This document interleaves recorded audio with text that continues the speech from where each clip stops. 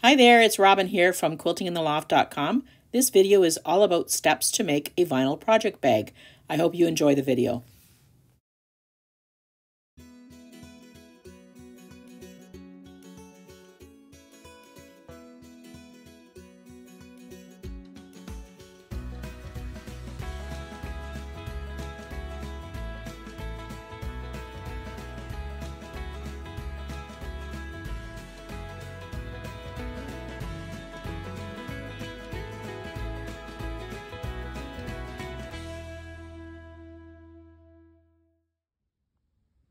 The first step in the process of making the vinyl bag is to iron interfacing to the top zipper gusset fabric and then iron interfacing as well to the bottom fabric. Step number 2 is to zigzag all of the edges of your zipper gusset fabric as well as your bag bottom fabric, and that way it won't fray and won't show once the vinyl is attached. Step 3. Clip and sew the right side of one of the gusset pieces to your zipper.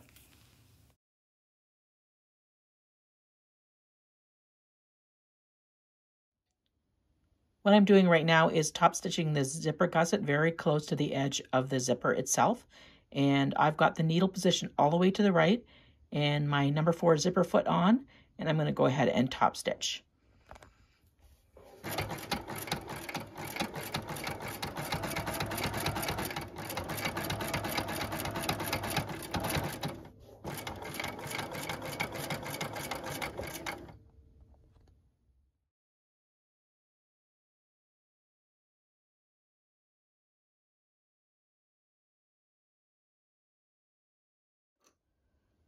I've clipped my vinyl right side down onto the right side of the gusset, of the zipper gusset. I guess there's no really right or wrong side of the vinyl.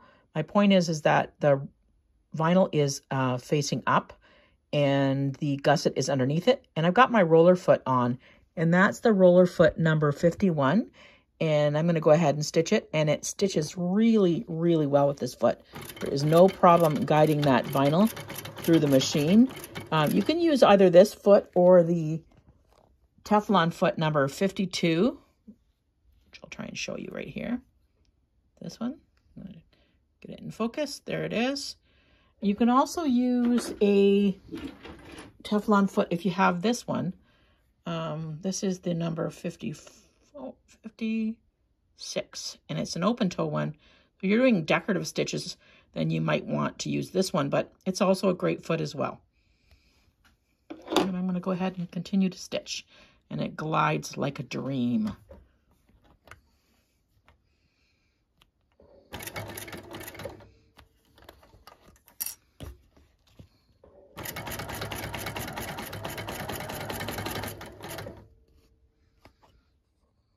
I've gone ahead and finger pressed the vinyl to the back of the zipper gusset. You can see it right here. And then I have clipped it on each end and pressed it with my fingers as I went. Changed my foot to the number 56 Teflon foot, the open toe one I showed you. And I've gone ahead and top stitched with red so you could see it a little bit better, but that finishes it off so that you actually don't see any of the fraying or anything, even though it's been zigzagged. It finishes it off nicely with the connection to the vinyl. And I'm going to go ahead and do that on the other side as well.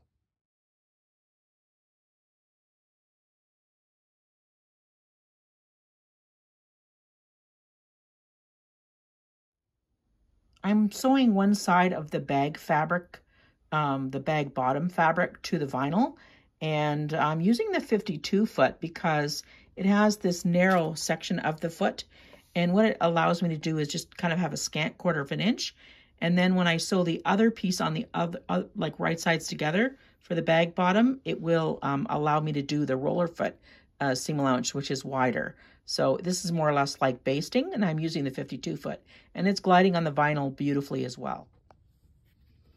You can see now that I've put the bottom fabric on right sides together on the vinyl with the right side of the zipper facing up if you're making this bag, and then they come together like this. And then what I'm going to do is with both sides is finger press it down and then top stitch right along here. And I'm probably going to use an open toe foot for that so I can see what I'm doing. And that's where we're at right now. And then we'll go on to the other side. We're going to do exact same step where we put the bottom fabric right sides together and make the same kind of situation so that we're basically focusing on making the bag bottom. And then we're going to square it off.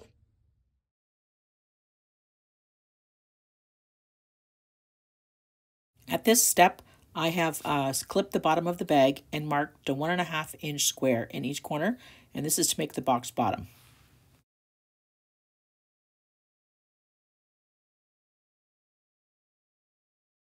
I've now clipped the sides and the bottom of the bag and to get it ready to sew the side seams and the bottom seams.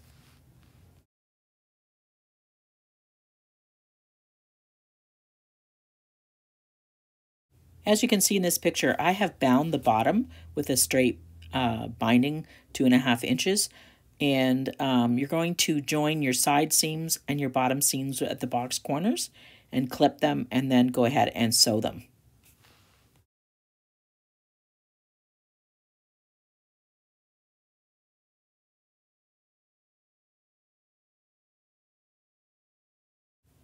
Reach in through the zipper and turn your bag to the right side. It will be stiff, but that's okay. Just slowly manipulate it so that you can get that vinyl pulled to the right side. And it's done. I have added a red zipper pull, as you can see, just to make it easier to pull open the zipper. As you can see, this is a great project bag to hold all kinds of different things.